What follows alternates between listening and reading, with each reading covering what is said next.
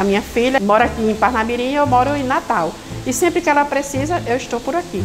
A gente não vai ter trânsito, vamos ter um transporte de qualidade, né, que é para levar a gente sentadinho, temos um conforto e melhoria também ao nosso bolso, ao custo, né, que para mim é muito vantajoso.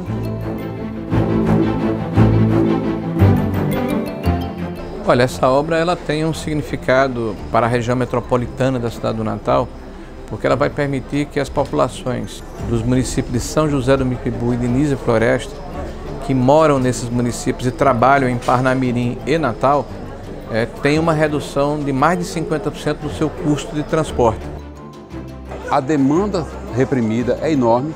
As passagens desse trecho no modal rodoviário ultrapassam os R$4. A gente vai chegar nesse local com uma passagem de R$2, num trecho que não recebe investimento há mais de 4 décadas. Depois desse investimento, a maior malha ferroviária do Nordeste será a malha ferroviária do Rio Grande do Norte. Eu amo andar de trem, é muito gostoso.